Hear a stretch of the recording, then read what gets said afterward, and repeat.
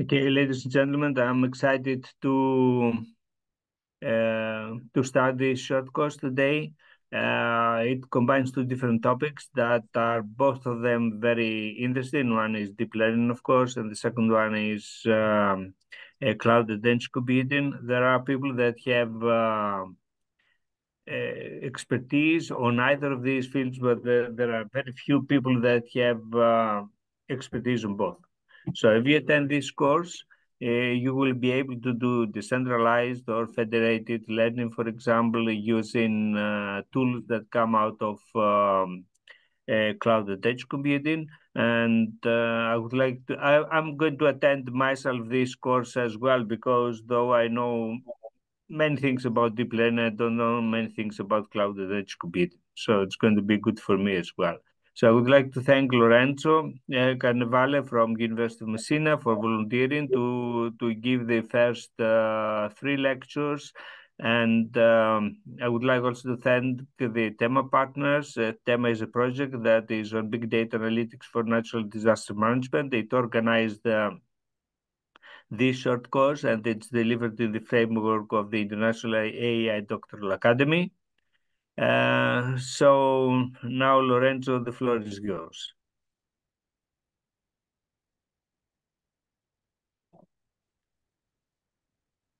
We cannot hear you.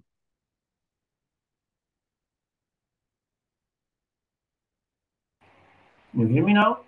Yes, sure. Okay. Yeah, I say thank you, Professor Peters, and again, good morning to everybody. I'm assistant professor at the University of Messina, and my research activity is at the cross of cloud, edge computing, and artificial intelligence. This is why, Professor Peter mentioned also the application of federated learning, which is one of the most important at the cross of the two fields right now. So the free courses are about cloud and edge computing in general. So a really brief introduction. I will try to don't be so long. So I will try to adapt the lecture according to the time we have. Then I prepared something about microservices, so containers and Docker containers, specifically the technology that enables us to work with containers. I have also some slides with some and so on. I don't think we will have time to do something command line, but there will be in the afternoon the practical session where part of this will be shown, and then the same thing for Kubernetes, which is the orchestrator of containers. Let me now share the screen. So I will share my entire screen.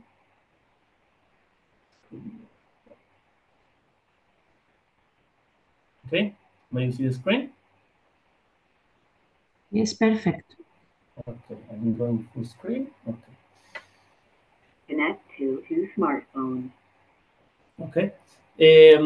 Well, let's start by discussing about cloud computing and mostly why cloud computing.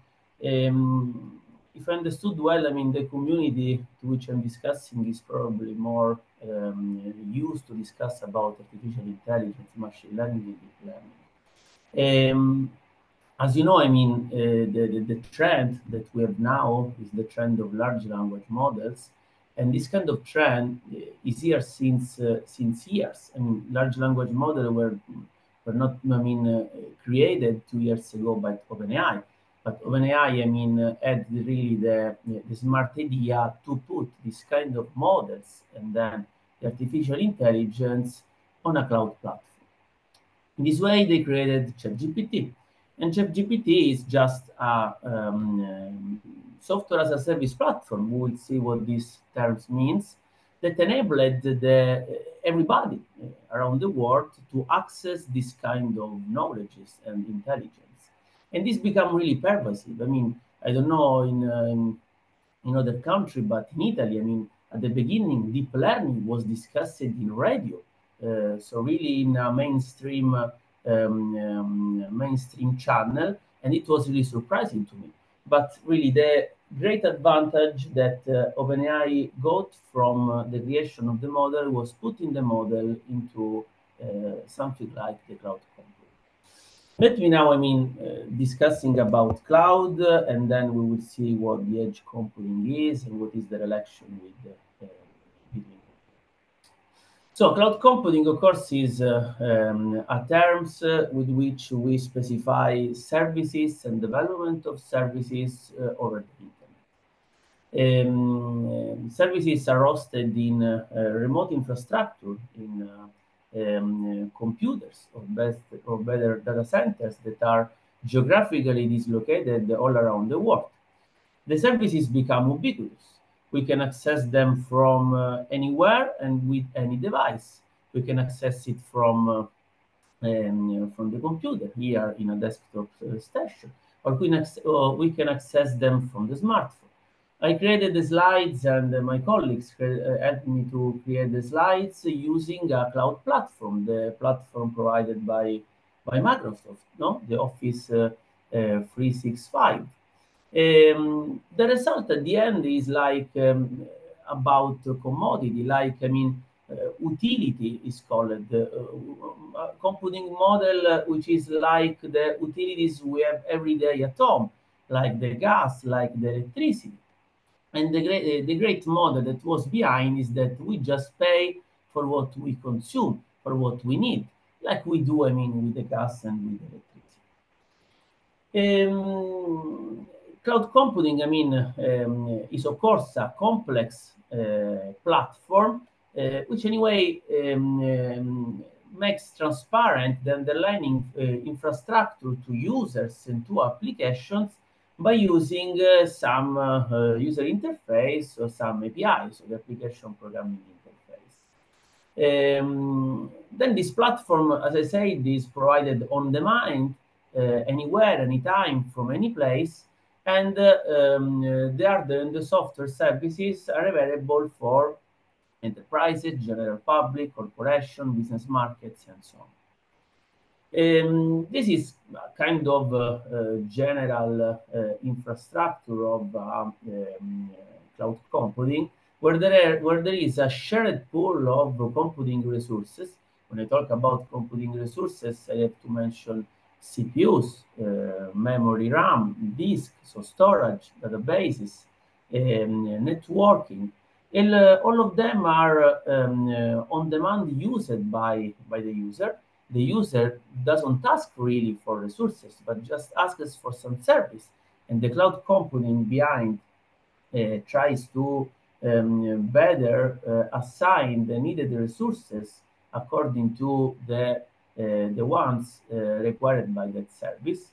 And that's why, we have some kind of service provider that tries to broker this kind of approach.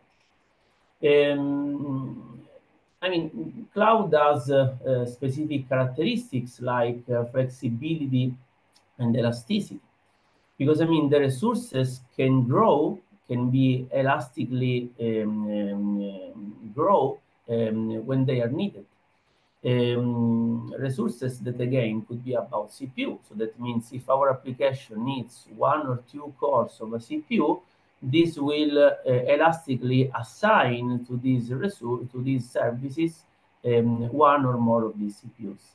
The same for the storage. So if our application is using 1 gigabyte of storage for a computation, but after some then the computation will require for more space, this will elastically be assigned to this service.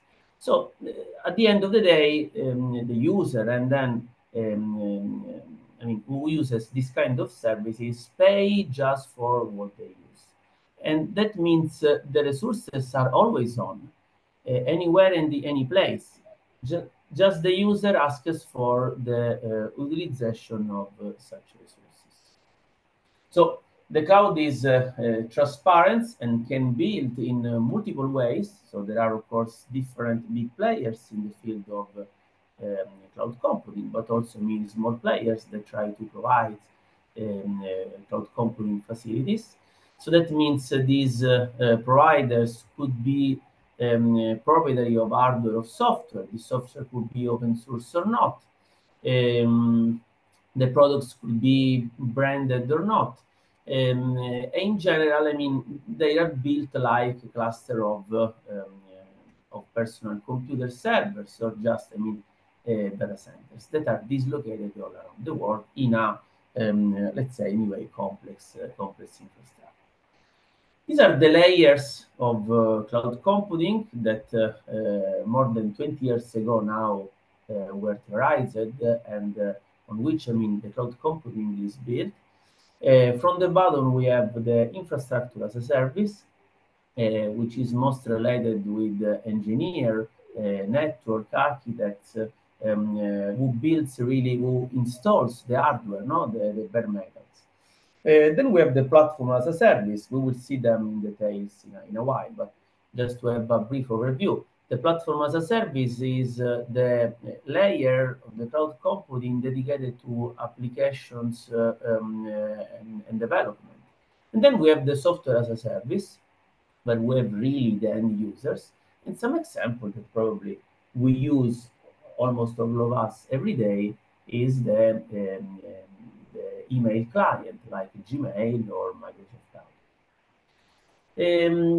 I mean, these are described like this. I mean, we can see that in the software as a service provider application, that provider only provides software as a service, while the cloud infrastructure is provided by another provider, which is the provider of the cloud infrastructure.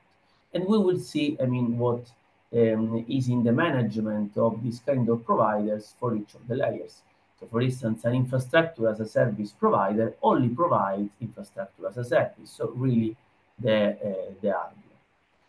The infrastructure as a service then is the delivery of really a technology infrastructure, and the provider of the infrastructure as a service manages the scalability of the system.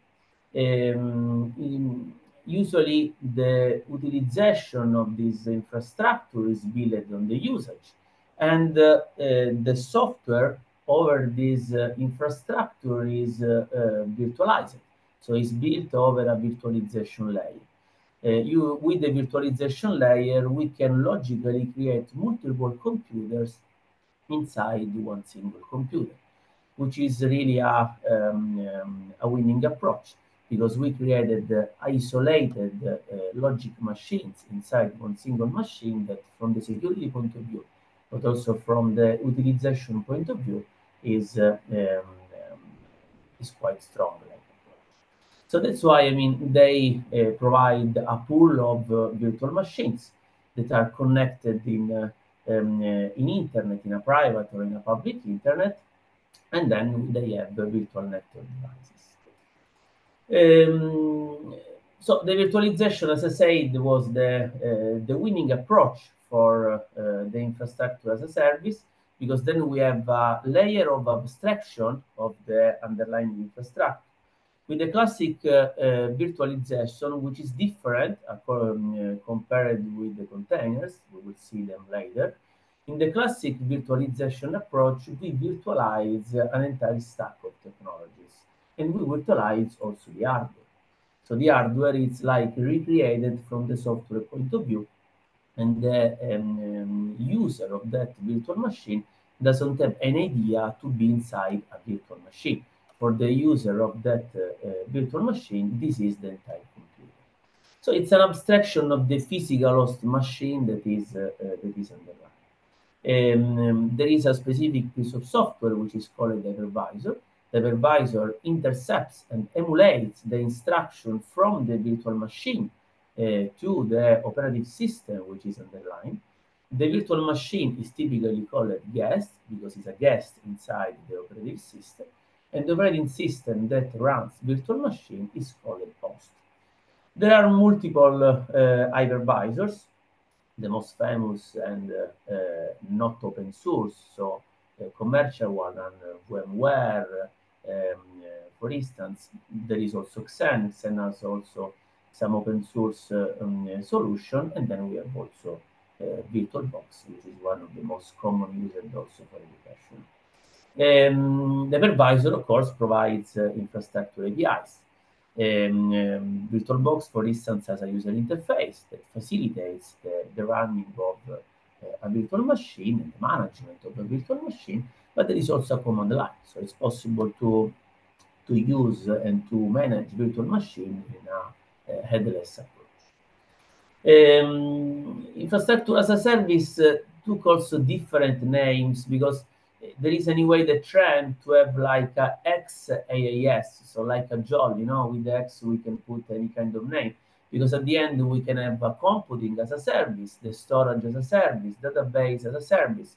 So the concept of as a service becomes a billing model in cloud computing, and what the cloud provider provides depends just on what they want to do from the business point of view. Examples of infrastructure as a service, of course, are provided by Amazon, but there is also Microsoft Azure or Google Cloud Platform, which is also the unique one that provides the tensor process units or the other players are Rackspace, OpenStack. I mean, all these providers were really great, mostly at the beginning of the cloud era. It was more or less in 2008. And then, of course, the big players took the stage, and then they are kind of monopolizing the entire. The platform as a service provides instead facilities to support the life cycle of building and delivering application. This is mostly a tool used by developers. So the developer has a set of tools that helps him to build new applications.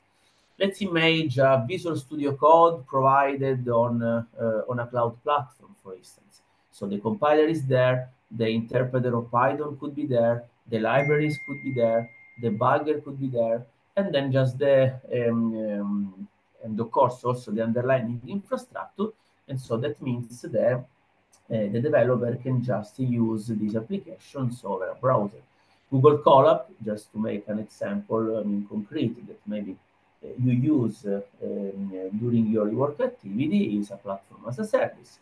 There is behind a set of libraries that typically is a Jupyter-like set, so Pandas, NumPy, TensorFlow, PyTorch, they are there available. You don't need to install them. Behind there is also a infrastructure which is really powerful, but this is provided for free. If there is the need to have, for instance, a GPU for the training, Google in the Colab notebook asks for some money. And then this is the pay-per-use model. So we use the GPU for instance, 1 hour of training, and then we pay just for this 1 hour. Even for the platform as a service, this could be a multi-tenant environment. So there are multiple domains and users that can access the infrastructure. And the infrastructure is highly scalable according to a multi-tier architecture. And finally, the model is completed with the software as a service, which is really a software deployment model, where the application is hosted as a service, and this is just used. Typically, the user cannot modify the application, but only some setting. Let's imagine, the Google Gmail. We can just access the software, so we can access our email client, and we can just tune some parameters in the settings. So we can change our signature, we can create folders, but we cannot modify the application. Of course, the software as a service behind has some infrastructure as a service provided by the software as a service provided, where this software is running. Software as a service is different.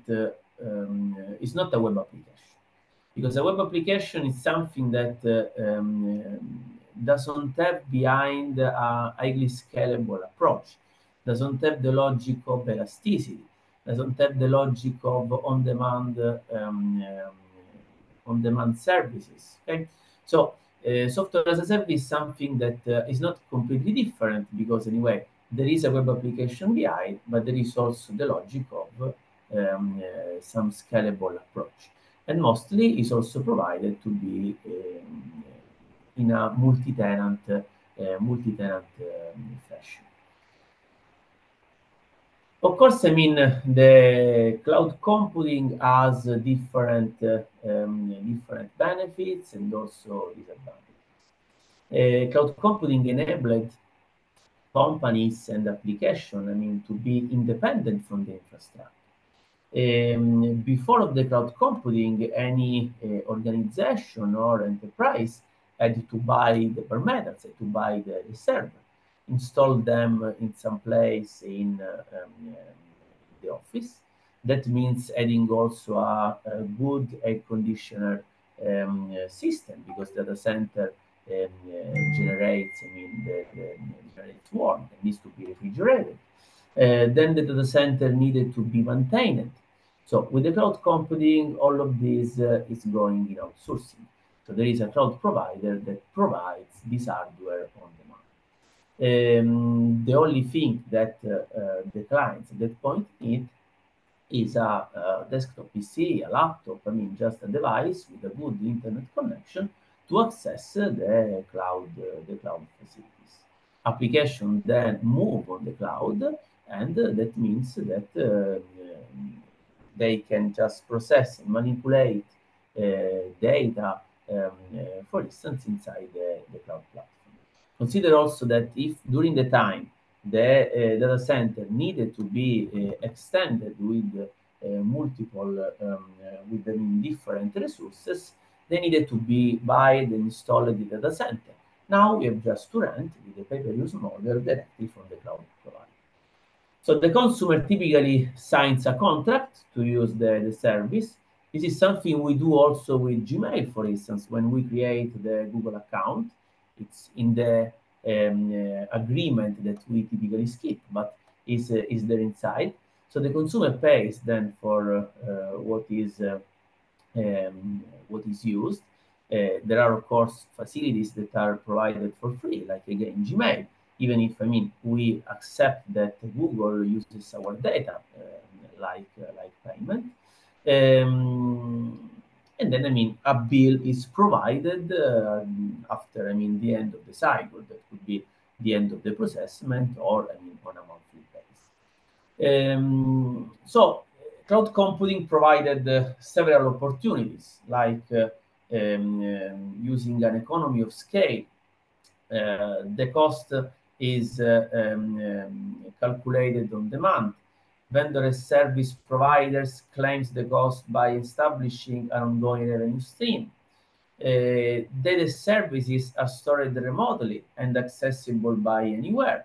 Let's think about Dropbox, iCloud, Google Drive. I mean, we store our data there inside, and then from anywhere with any device, we can just access them. The computing cost is lowered thanks to the cloud computing. We don't really need an high-powered or high-priced computer to run a cloud computing web application. I mean, our smartphones since the beginning were able to run software as a service. What we just need, I mean, is to have a good internet connection in order to use such application. So the point is that we can also buy, I mean, a client which is not, I mean, so powerful. We don't need any CD, we don't need any DVD drive. And also the evolution of our hardware, so our laptop today doesn't have anymore a DVD drive, just because, I mean, cloud, I mean, changed completely the approach also on the we improve also the performance at that point, because, I mean, we can use these resources elastically that are remotely located. Also, the cost of the software is reduced. Before we had to buy like desktop application and to install in our in our system, in our operating system.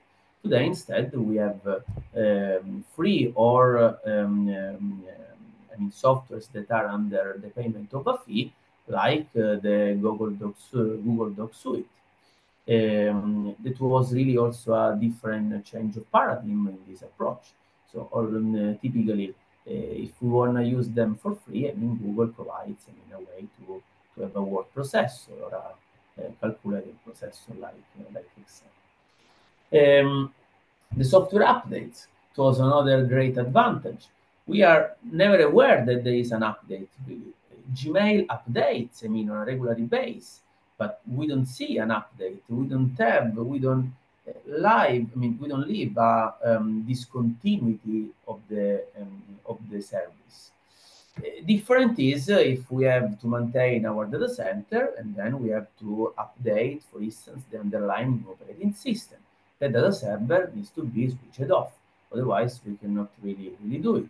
So we need to migrate all the data on another computer, then doing the update of the software, and then probably bringing back data where in the original place. This is something that is already done, is anyway done by the cloud computing provider. But given that they have many facilities, many hardware available, this is quite transparent to us, and it happens in a way where we don't have any disconnection. Also, the possibilities to have document format compatibility. It seems, not so important, but if you remember, we had at the beginning some issue using, for instance, a word processor in Mac or in a Windows system. They were not compatible. But with this approach where the files are accessible from anywhere and from any device, this pushed a lot the software creators on making compatibilities between the different hosts. The documents so can be universally accessed. We can also share this document between our colleagues, or we can also try to have an history of the document. We can then retrieve a previous version of that document because we see that we made an error, so we want to get back. And the latest version of the softwares provided by a cloud computing provider are always available. So the cloud computing always hosts the latest version of the document. So as long as I'm connected, I can have the last version of my document. Storage capacity could be, ideally unlimited, because cloud computing offers virtually limitless storage. Of course, we pay for having more, but there are already providers like Google Drive that provides 15 gigabytes for free. But just with the 20 euros per year, just to make an example, this is extended to 100 or 200 gigabytes, I don't remember. In our university, for instance, we have an agreement with Microsoft Azure, and per person, so per each account, we have something like 5 terabytes. Okay, so this is really a huge amount of space for a single person. And if we think that it was quite impossible today to have a disk of 5 terabytes in our laptop, just because it makes things really expensive. So our computer with a 5 terabyte disk could be really expensive. Cloud computing provided us, the possibility to have a capacity which is ideally unlimited. Again, the reliability. One of the most important aspects of cloud computing is that services needs to be always available and reliable. So unlike desktop computing, where an application can crashes because their disk could be discontinued, could be destroyed for some reason. We could have some corrupted data. This is something that typically cloud computing doesn't happen. Also because there is a constant backupping of data, and if an issue is encountered, the cloud computing the cloud computing provider is quite able to elastically move to a different version of the same application and then reestablishing the correct functionality of the system.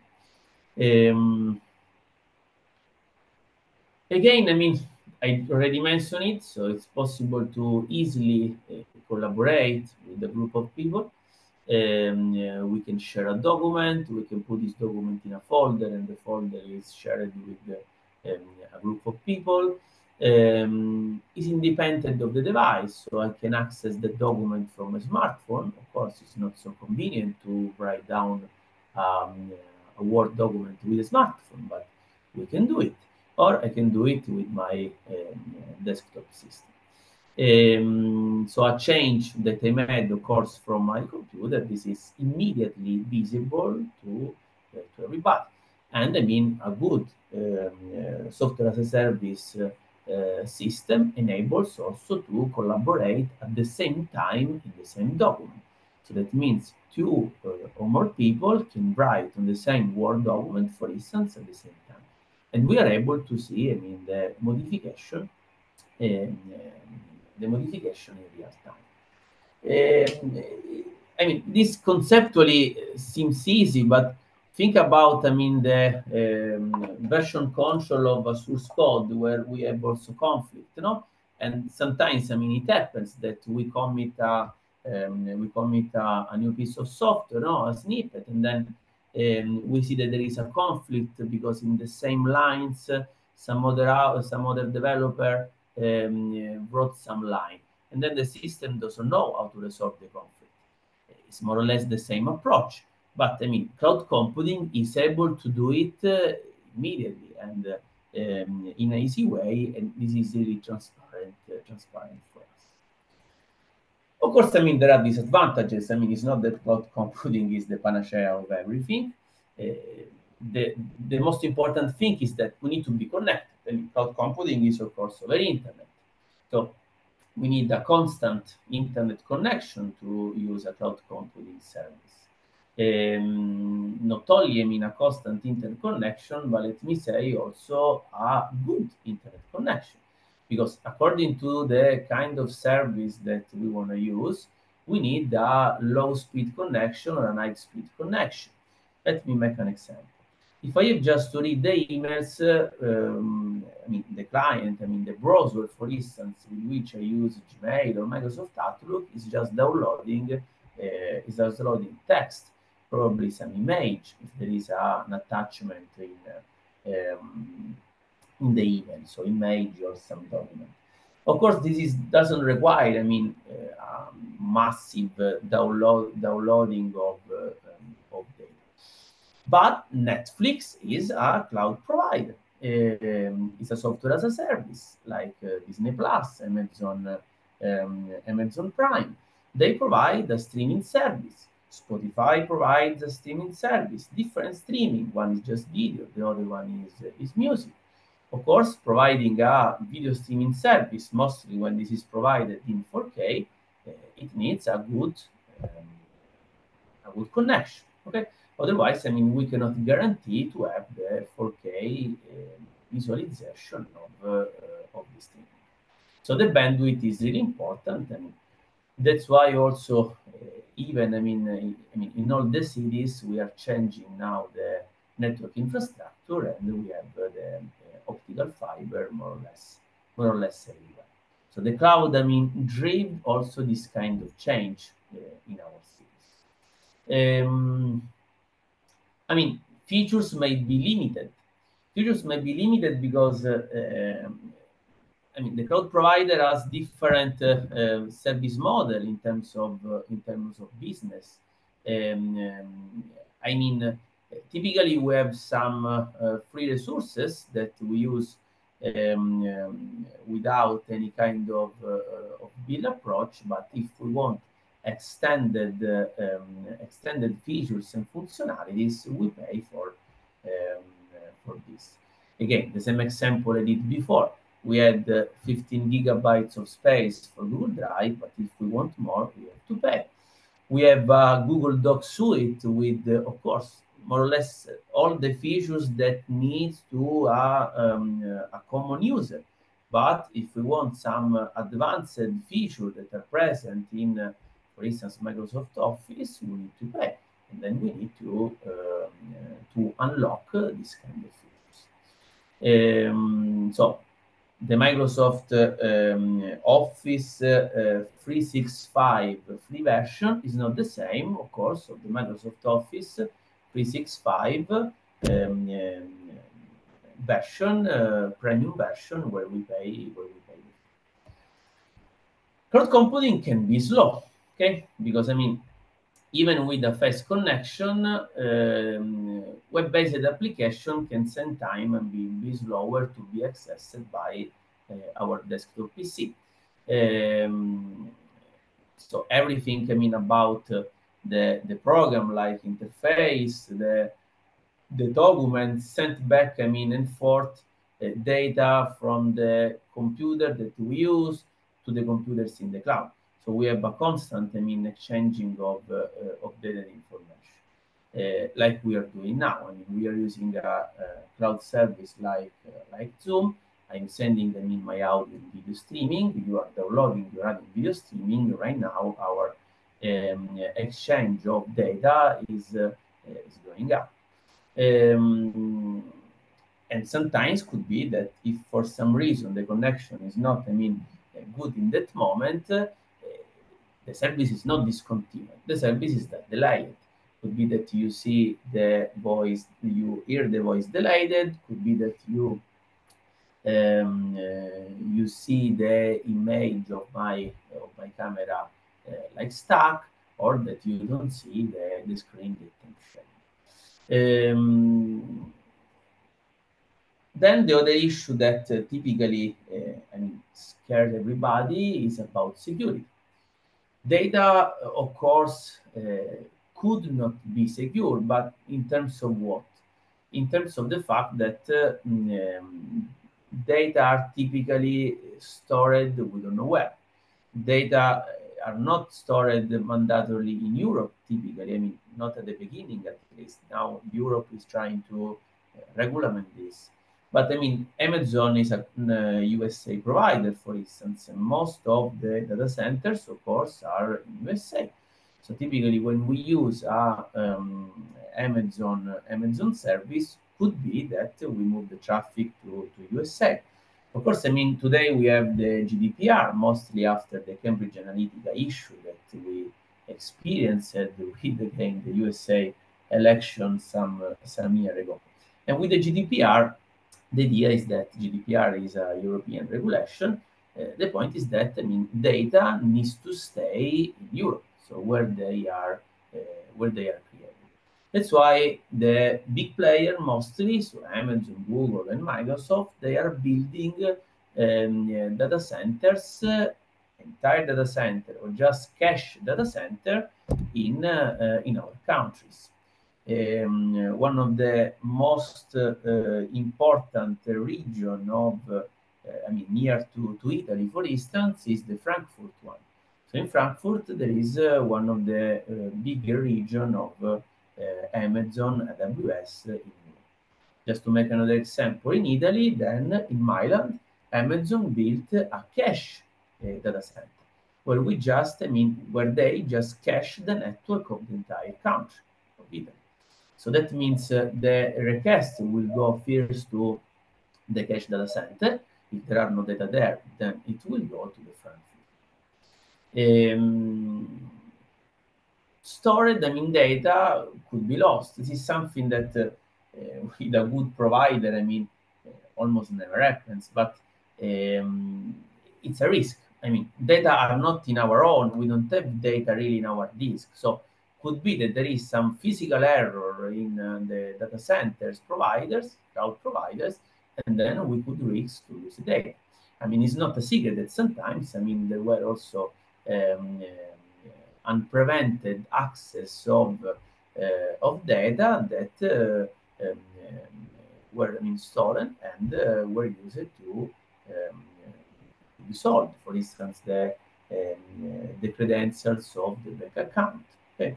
It sometimes happens, unfortunately, and that's why, I mean, security is one of the main issue behind the cloud.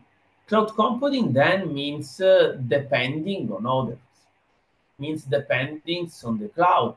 Okay, so if we build a business using a cloud provider like Google, IBM, Oracle, Amazon, Microsoft, without the help of that companies, we cannot have our business. So we have to accept that we depend on other technologies. Security, of course, it's a big issue to be maintained, and also, I mean, access policy is a big issue to be maintained, and this is typically something that we deal with when, I mean, the cloud provider, I mean, sells the services solution. We have different deployment models. Cloud could be public, off-site and remote. It describes cloud computing where resources are dynamically provided on demand with self-service bases over internet. Could be that there are 30 parties providers who builds for utility computing basis. And typically, I mean, Amazon, Google, and Microsoft are I mean, provider of the public cloud. Cloud could be also provided in a private environment, so it's the first step of a corporation prior to adopt a public cloud initiative. Because in a private cloud, I mean, the organization manages the entire infrastructure. That's why, I mean, they discovered, I mean, the advantage of virtualization. So virtualizing hardware and then serve users remotely. Cloud could be also hybrid.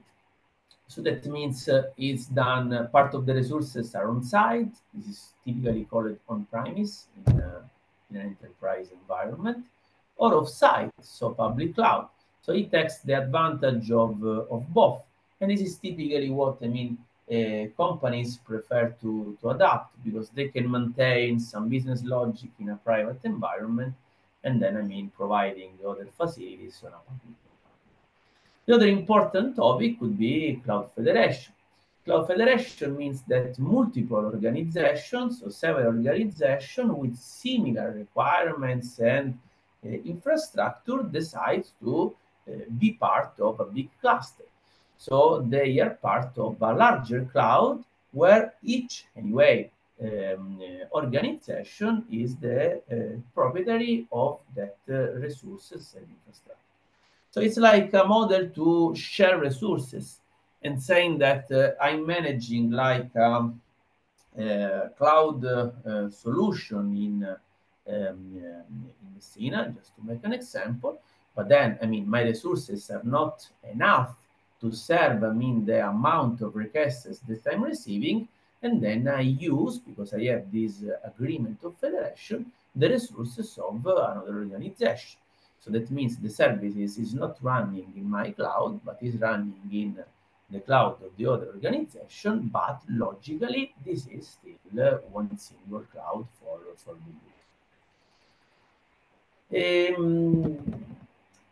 okay, let me now switch to something different. Let me discuss about the evolution of cloud computing, because today really cloud computing is often associated with different terms. Let me start from here. With different terms.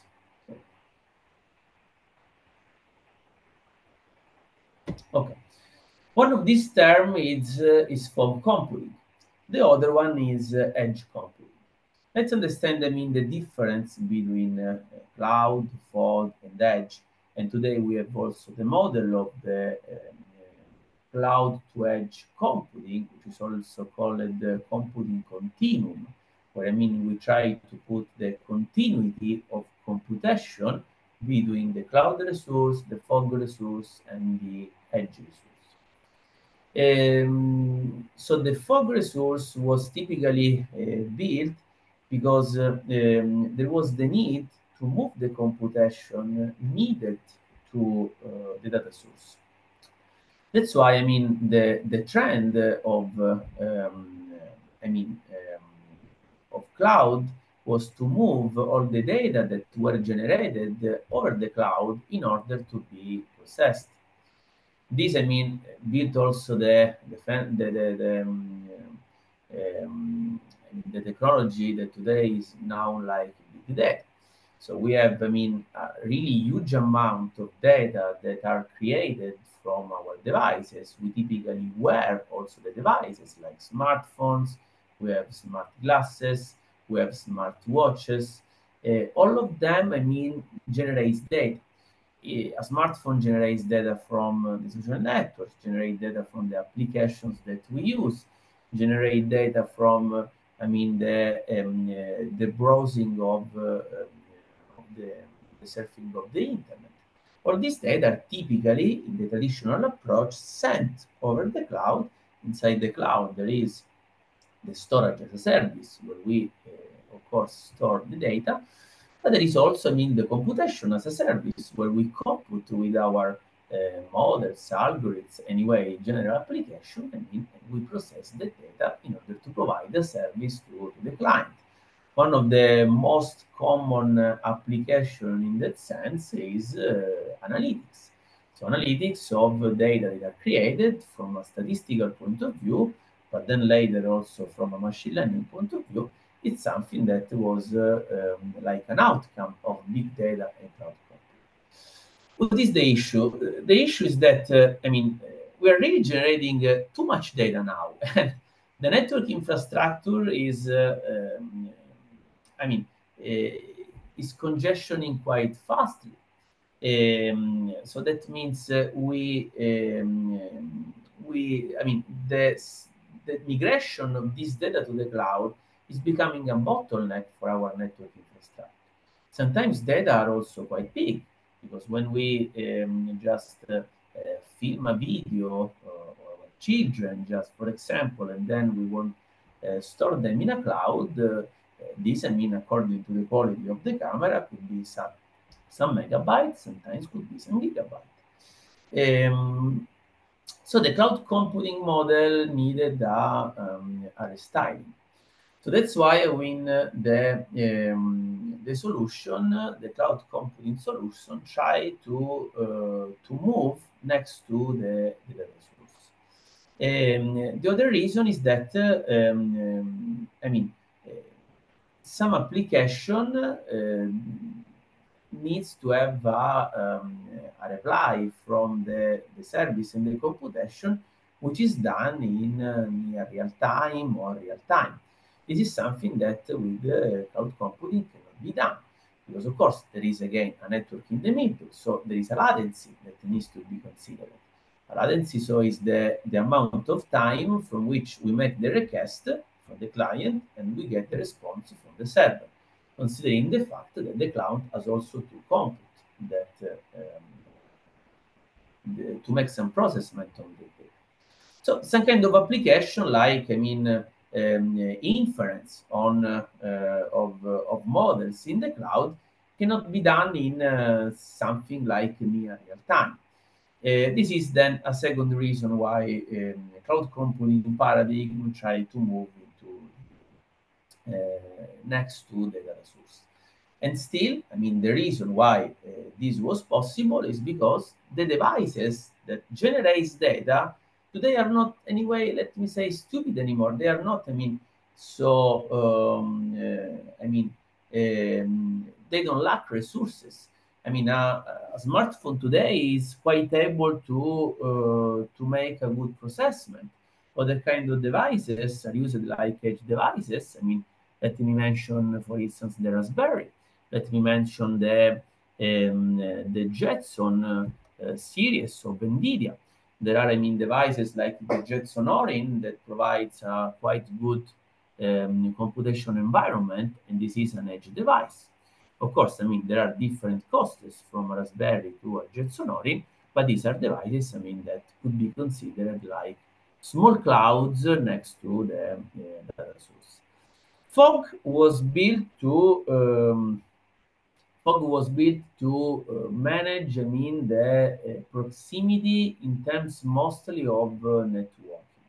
There was the need to facilitate the introduction of new technologies like the Internet of Things and the creation of these connected devices, and then fog enabled, I mean, a smart connection between the Internet of Things and the cloud computing. Typically, I mean, networking today is quite smart as well. There are software-defined networks. Software-defined networks are virtual networks that are created on a network infrastructure. These are still pieces of software. These softwares can be managed by still by a cloud provider. Softwares can be created, I mean, elastically and still on demand. So you have a pool of Internet of Things. They are part of my network. Then a virtual network is created, and this is a reason why we can maintain a good level of security, or we can maintain a good level of quality of service. So that network could reduce the latency, could manage the pooling of resources. The goal at the end is giving to the user an experience which is a good experience, and not an experience where the application can fail. I mean, examples that took advantage from the fog computing, of course, are phones, wearable devices for health monitoring, for instance, connected vehicles, augmented realities, and so on.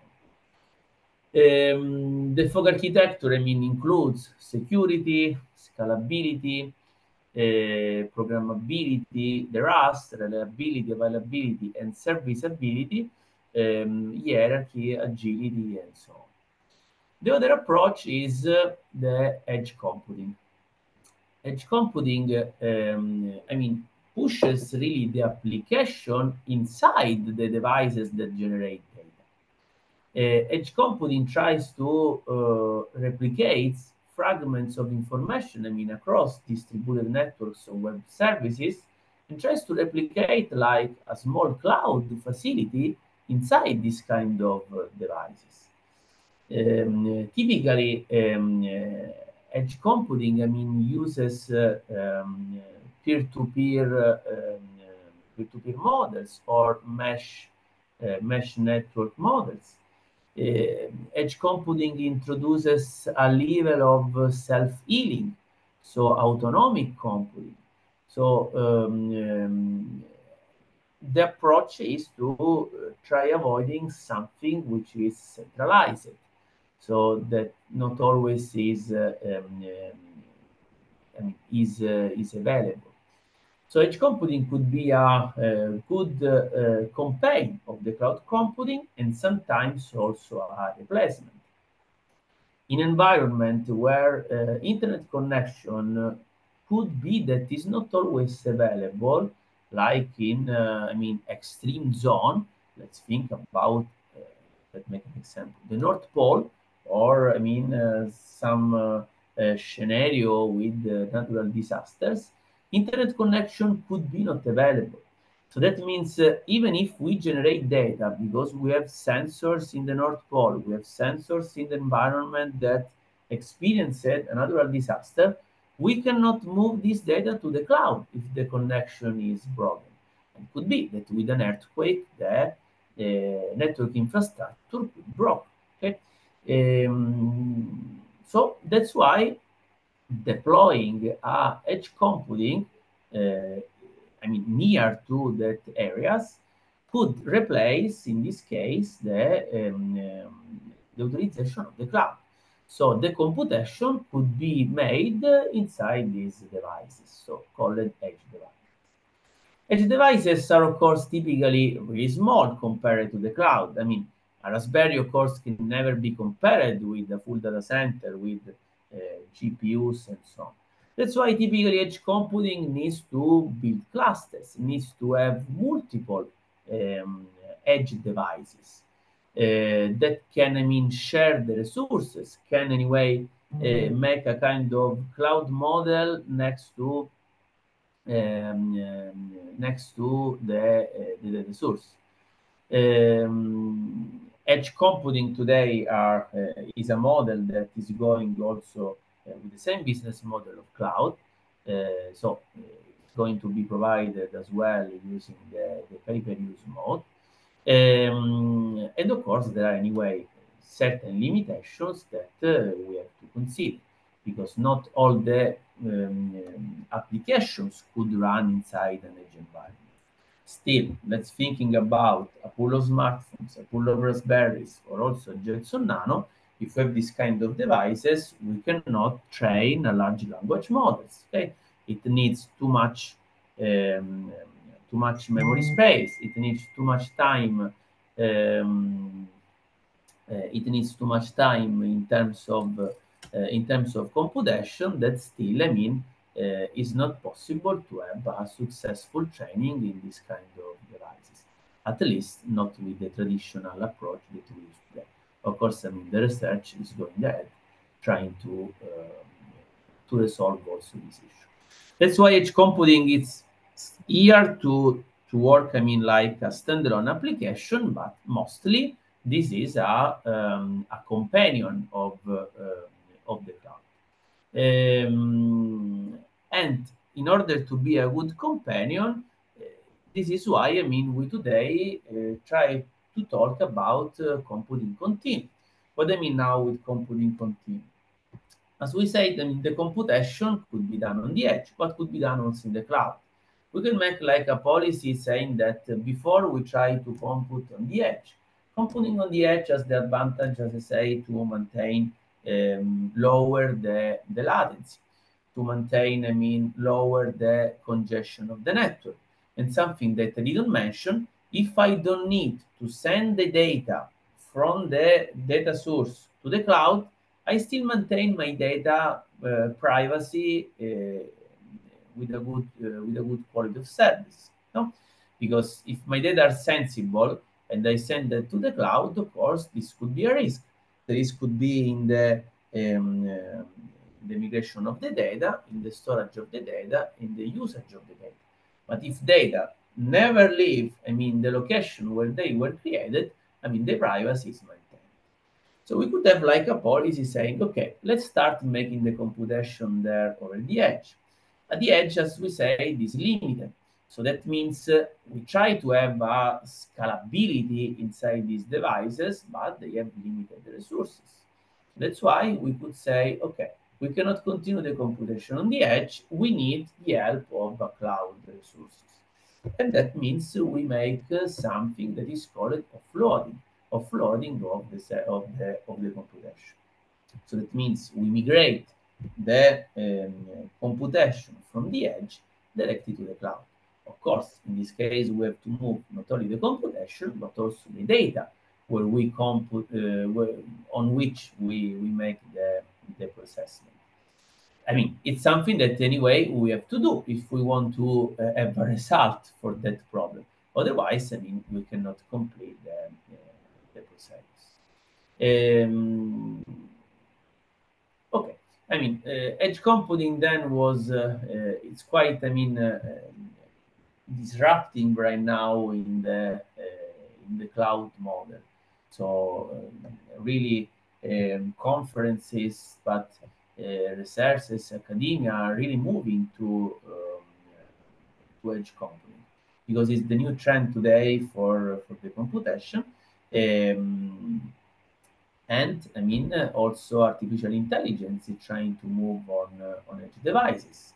Alexa today, for instance, doesn't do an edge computation because it uses the cloud to make the inference of and to make the speech recognition and so on. But I mean, there is some complaint mostly about these devices. But in the future, we could have some Alexa-like device where the model will be installed for the inference, I mean, installed inside this edge device. It means this device, which is a virtual assistant, could be disconnected by internet, okay, and be, able to serve, the user, even if with, of course, limited capacities. If we are disconnected, of course, we cannot access, all the resources and knowledge which is available online, but we can still maintain this kind of services. So mostly for privacy, for latency, network congestion, we are trying to move the computation next to the users, so next to the resource. How was possible to have this kind of flexibility? This is, like just a overview of microservices, and then I will mention more during the other module that will start in a while. We do it with the microservice architecture, which is, in contraposition with the monolithic one. So at the beginning, applications were built like huge applications, where even if there were different pieces of software that could be just, not, decoupled between each other, the application was just one. And this is the example of the desktop application. So if we have just to update one line of code inside a desktop application, we have to re-update the entire desktop application. Microservices try to split, where is possible, the application in multiple applications. Okay? That at the end they compete, let's say they collaborate to have one single solution. But this is much more flexible. Each microservice is much smaller than the monolith. If we have to update a piece of software which is inside one microservice, we can still maintain the other microservice active and available for the users. Let's make an example. An e-commerce website has multiple microservices, where each service could be dedicated for the catalog, is a microservice. One could be dedicated only for the review, is another microservice. One could be dedicated for the storage, is another microservice. So each of them is, they have different features. They can evolve differently within each other. Different teams can work on these microservices without, interfering with the other. And still, if we need to migrate this microservice from one machine, so from one virtual machine to the other virtual machine, we do it in a while, because this microservice is quite small in terms of size, and then we can migrate in another location. But again, if the microservice is in the edge, and then we want to migrate in the cloud, with the microservice, we can do it. With the monolith, we can do it.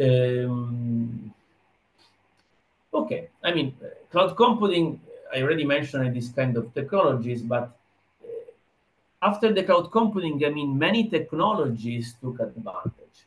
In 2014, Internet of Things took advantage of this, because there was the need to disseminate internet-connected devices all around the world.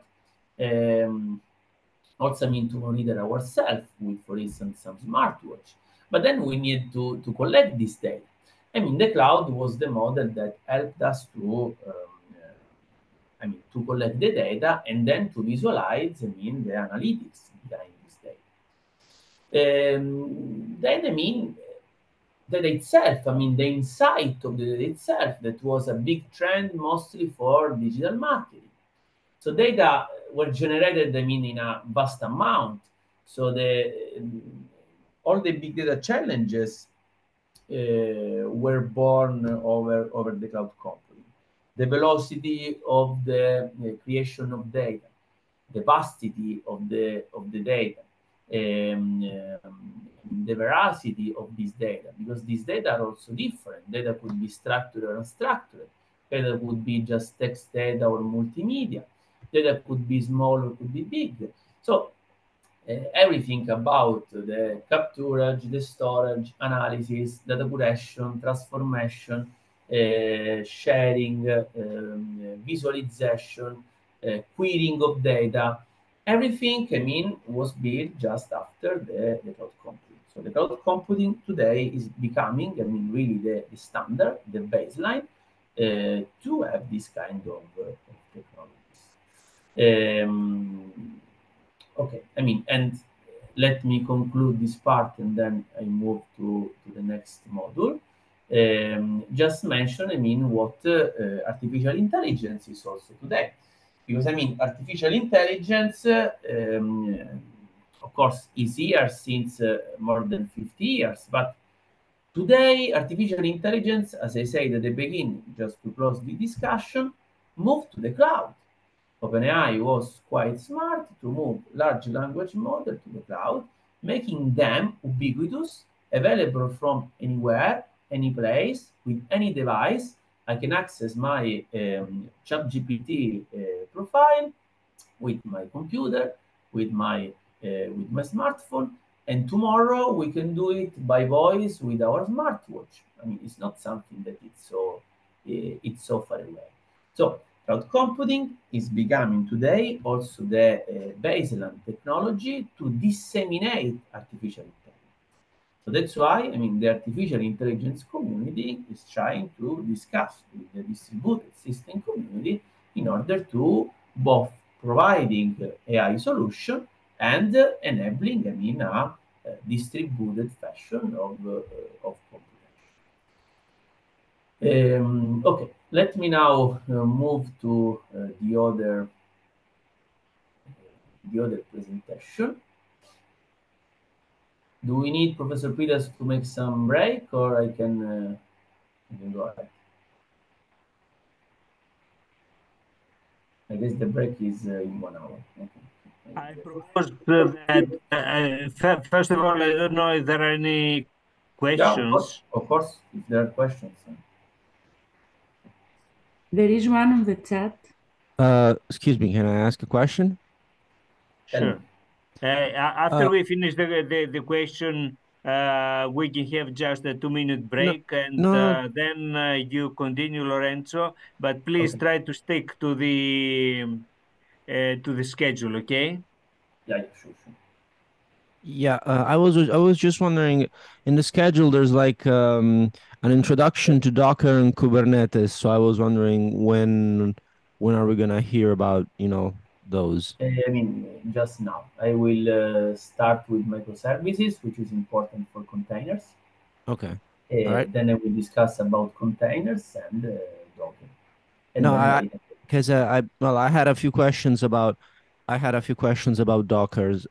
Docker. So Sorry, you're going to hear about this soon, and then you have your questions, okay? yeah. okay, It's that's better. perfect. That's perfect. I'll deactivate my audio.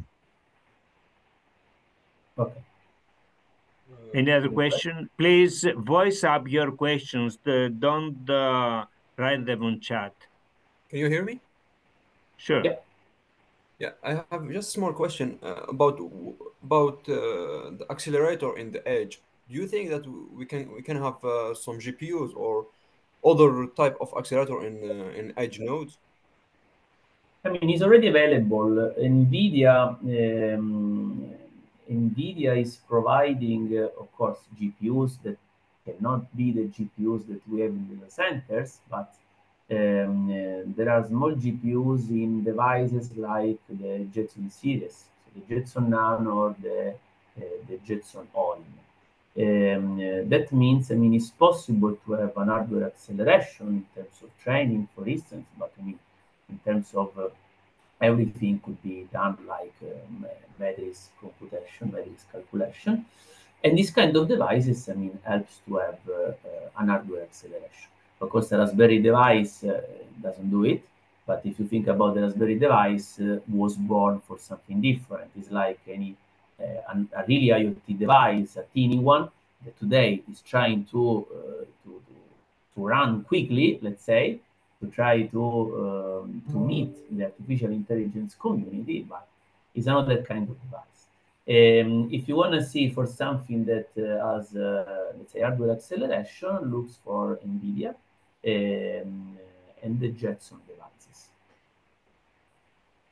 Thank you very much. You're welcome.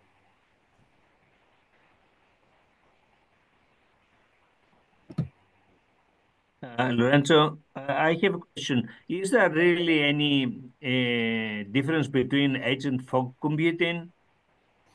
Well, it's a discussion that there is also in the community, because at the beginning, after the cloud, the idea was to create the fog, so to have something that anyway was mostly related to the networking. So fog today in the cloud fog edge scenario, it's something most related to the network. Also, the computation is a network computation. So what is necessary to allow devices to be inside the network, to have an overlay network, some software-defined network, but not just for processing data, for example. If they are data still for networking. Okay? So fog is something that in the community it's often seen like a network-like layer. While edge computing is instead like really a small replication of a cloud, but in next to the user. That's why I mean fog. It's something that today we don't see much more. The trend is to have the cloud edge IoT. That's why cloud computing often it's a synonym. I mean, cloud computing continuum is a synonym of cloud edge IoT. Because I mean, day by day, even the IoT devices, and I mean the microcontrollers, they are becoming also quite powerful. Now we can do also some inference with microcontrollers, and I mean there are also applications where some small neural network is trained inside the microcontroller. They cannot really be devices that probably we will use in production in the near future. But the trend is to talk about more about IoT, so cloud edge IoT, than cloud fog. Lorenzo, I propose we have just then maybe 1 minute break and then you continue because we are already behind schedule, okay? Okay.